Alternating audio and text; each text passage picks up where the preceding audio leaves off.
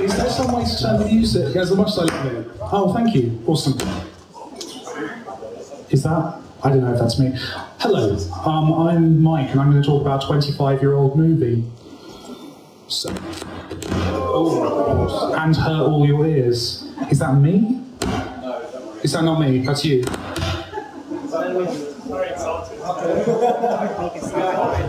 If you don't touch it, it's fine. Awesome. Cool, like most of my games. So, it's 1997. At E3, a young developer stands on stage. He's showing a game which is the 3D reimagining of his 2D epics. It's finally the moment where technology's caught up with him, and he's very excited. He shows a trailer for his movie-like game. Metal Gear Solid became a cinematic, the epitome, I guess, of the cinematic game style. It became a poster boy for that approach to making games. But very quickly, the cinematic label became negatively associated. It became something we should be embarrassed about. I imagine the title of my slide has made a few people giggle. Oh God, he's going to tell us about the 3-act structure. Or, you know, has another guy found a copy of Save the Cat and wants to tell us about it. I've been to those talks, and it's something that's interesting that game designers often get kind of hung up on this stuff because we want the easy answers. But I think there's a risk in what we've done. I think we've thrown out the baby with the bathwater when it comes to what we can learn from film and blue screens. You remember what was up there. We've ignored and we've forgotten, I think, to a large extent, all the things that we can learn from films because we got a little bit pissed off with designers wishing they were Martin Scorsese. And I think we can do things. I think we can do things that are cooler than what we've done. We keep talking about, you know, the Citizen Kane of games. Maybe technology-wise we have hit that, but I don't think we've got Die Hard yet. So I kind of wanted to talk about Die Hard, basically. This is me as a 14-year-old talking to you all about a film I loved. I think action movies are relevant. I think they're a great place to learn about games from. Because what are games if not a sequence of actions which tell a story? And that's what the great action movies are like. I think we can learn a great deal about John McClane from his shootouts. We actually learn more about him from those than we do from his dialogue. So I think it's relevant. I think we need to write games in a similar way to the way action movies were written in the late 80s. And I kind of want to talk about some of those ideas.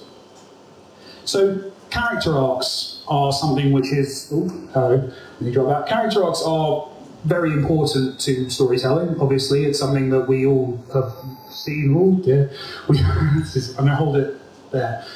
We've all seen that stuff happen. We've all seen talks from people talking about arcs, but it doesn't really matter. And it's not really relevant to games. Games are not linear fiction. But the one thing that is interesting from a game point of view is character development and the idea that characters change and grow based on their experiences. They're affected by the world, and in the kind of the traditional hero narrative, which isn't the only narrative, they also affect the world. And that kind of applies to a lot of games in terms of the acting on the world. We've saved the Earth 1,000,000 times, but I don't think the other way necessarily has happened quite so many times. And I think we're a little bit scared of this. We're a bit scared of doing character development, of having characters reacting to each other and growing and doing things. So we kind of cover that up a lot, especially in indie, with this kind of vague pathos thing that seems to have developed, where we don't have characters communicating, we don't have an idea of who the character is or what they're doing. We just kind of give a general sense of vague sadness and hope that will read us deeper than it actually is. And I think there's people who do that very well and have done awesome games, but I think there's a lot of other games that have kind of built on that or misunderstood the Gordon Freeman thing. You know, people always talk about Gordon Freeman as this silent protagonist and that he allows the player to step into his shoes. That's rubbish. Gordon Freeman just talks with his gun. That's how Gordon Freeman communicates. When I'm playing Gordon Freeman, I'm being Gordon Freeman. I'm not being Mike Bithell in that situation. And I think we misunderstood some of that stuff as well. And this is true of Die Hard. You know, back before he got bored and angry and old, Bruce Willis was a charming man. So he gets a fair bit of dialogue. There's quite a bit of banter, quite a few jokes, quite a bit of that kind of content in the movie. But he's much more defined, as he should be in an action movie, by the actions he takes, by the sequence of events he goes through. There's a very interesting thing with Die Hard that I want to use as an example, just a character development thing, and something that I don't think we do much of in games. So if you ask people what the first shot of Die Hard is, generally they assume it's like a wide-angle shot of the building, or it's, you know, Hans Gruber in his car driving up, or something like that. But the first shot of Die Hard, well, the very first shot is a plane landing, but the second shot is Bruce Willis's hand clenched fearfully on the arm of his chair. Die Hard opens with Bruce Willis in a situation he can't control, again, with massive, in his view, life-threatening danger. He can't do anything about it, he's scared, and then a yuppie tells him how to solve his problem in a really patronising way, the whole toe curling into fists thing. And it's a funny scene and you kind of forget about it. It's very interesting then that the whole ending of the movie is Bruce Willis overcoming a situation he has no control over and beating that greatest of yuppies, the European, who even then flies out of a window. The symbols and the imagery there couldn't be much more on your nose. This is the thing with late 80s cinema. They were doing this very obviously. They weren't trying to hide what they were doing. I kind of admire that. And I don't see those kind of moments necessarily in many games where someone is talking so much about story. We also get the damsel in distress, which is a very popular topic at the moment in games criticism. And yeah, it would be massively stupid to say that she's an empowered woman. She's not, but she's not sexually defined by the characters around her. The one character who does sexually define her, the dickhead who I forget the name of now, who gets shot because he pretends to be Bruce's friend. It's done as a character thing about him. He's a dick. That's what those sequences establish. So it was quite forward-looking, and that was 1988, which is quite surprising and something we still don't get right every time. They do it for everyone. Every character in that movie has a story arc, has a character arc.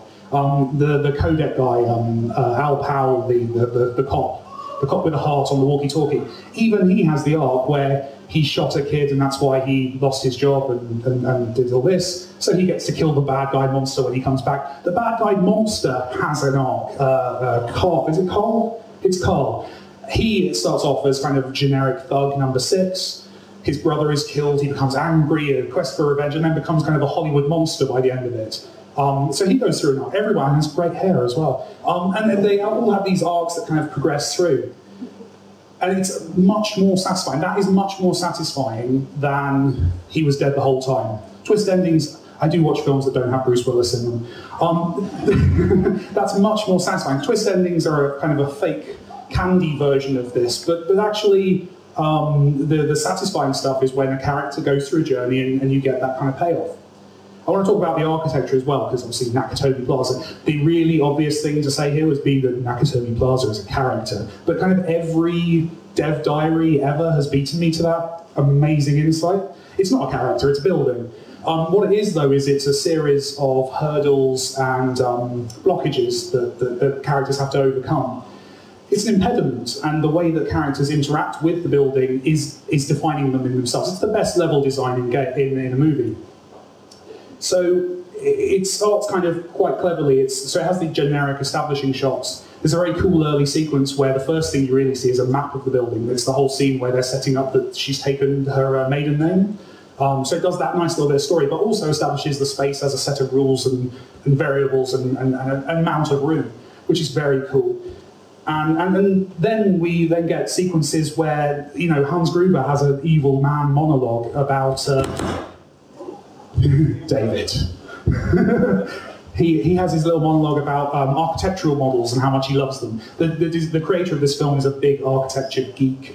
The building blog, which someone pointed out to me on Twitter when I mentioned I was giving a talk about Die Hard at a video game event, pointed me towards the building blog, which refers to something called Nakatomi Space, which if you look back is actually now just something that's been used in so many video games. No one opens a door in Die Hard. No one walks down a corridor, jumps in an elevator, gets to the floor they want to go to and walks in. It's all about the vents and the passageways and the walkways and all that stuff. It's the people move through the space in an interesting way, and that says something, again, that reflects on the character. Bruce Willis in this movie, I'm not typing iPad, Bruce Willis in this movie is an interloper, and he's doing his thing, which is an interesting character building moment as well. And the architecture reaffirms this throughout. You have all these moments where we're setting him up as weak. Video games do this. Splinter Cell tried to do it quite a bit. It's harder in video games, because video games you have that kind of awareness of your space. I couldn't draw you a map of a floor plan from Die Hard.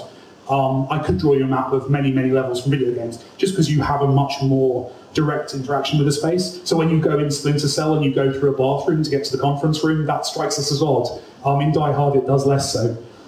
So I think we can learn stuff from that, and you can see that in, like, especially in like the Call of Duty franchise. They're very clever with how they loop you through buildings in a kind of a surprising way. And then I'm going to get to the most obtuse element of this talk. So there is some good gameplay in this game as well. There's some good, if you make the cognitive leap of deciding that Bruce Willis is the player character, which is a big step, admittedly, and a little bit indulgent.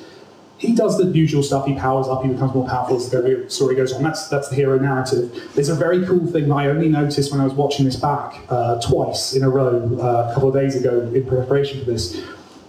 They use signposting in that kind of classic way that we use it in 3D games, where, you know, oh, it's the Citadel. Oh, it's the Citadel, but it's slightly bigger. They do that in the movie, and they do it with boobs. Which is an interesting approach. They have there's some pin-ups in one of the corridors he runs down. Sure, one of these corridors where he runs down, they have these images of ladies on the wall, and the first time he walks past it, he kind of clocks it, and it's that classic thing they have to do in action movies where they remind you the main character's straight every 5 minutes. And he clocks it and carries on. But then he goes back past that a couple of times later in the movie, and each time lingers a little bit longer to kind of point out to the audience where he is physically. There are maps online of the Fox Plaza, which is the real building this was set in, showing you where everyone died. Hans Gruber is listed as dying on the ground floor, which is technically true, but it removes some of the beauty of that sequence, I think. So I'm just going to wrap it up because we're running a little bit behind. There's caveats. Obviously, there are caveats. I've just stood up in front of you and told you about why a movie's awesome and we should pay attention to that for games. Loads of them. Games don't need to be about heroes. Obviously, there's many games that haven't been. Games don't even need stories. Just Cause 2. Although the VO in that game is awesome. And the other thing is, screenwriting in movies was not finished in the 80s. It didn't end at 1988, and we've seen, you know, the likes of Charlie Kaufman have come up and done just ridiculous stuff, taking the piss, literally, out of this stuff, this kind of these character arcs and everything. Adaptation was entirely about the stupidity of these models. But they earned it. They're building, you know, to steal from Jurassic Park, the other great movie, they're building on the shoulders of giants. We're not yet. We've not yet done, I don't think we've yet hit the Die Hard level of kind of competent, good action movie writing. So I think that's something to bear in mind. We need to not run before we can walk, is my point with that. We can do things films can't. We're not a linear narrative thing. We are not making movies. Slightly more intelligent people often say, oh, well, video games are more like television programs. That's also bollocks. They're not like television shows. They're not like anything like this. My only point in saying all of this is this stuff is clever, and there's probably some stuff we can learn from it. And that's what I'm interested in. It's what Thomas was, an exploration of character arcs and overlapping character arcs. And I hope that that worked and kind of satisfied an audience. But it wasn't perfect. The ending wasn't great. I'm still learning. So I think we can do it. I think we need to not get too pissed off with Hideo Kojima, and we need to see if we can learn any other lessons. Thank you very much for your time. I'm going to go now.